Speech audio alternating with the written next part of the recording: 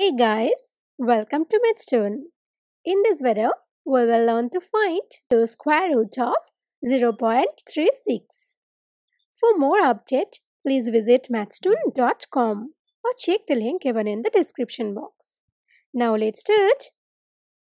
Firstly, we will rewrite this decimal number as a fraction.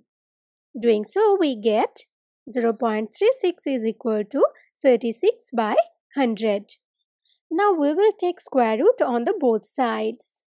So we get square root of 0.36 is equal to square root of 36 by 100.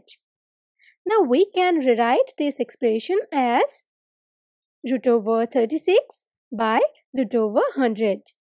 Here we have used the rule of root over a by b is equal to root over a by root over b. Here a is 36 and b is 100. We all know that square root of 36 is equal to 6 and square root of 100 is equal to 10. So from this we get 6 by 10. Now if we express this fraction as a decimal number, we get 0.6. So finally we get square root of 0.36 is equal to 0.6. And this is our final answer. Thank you for watching.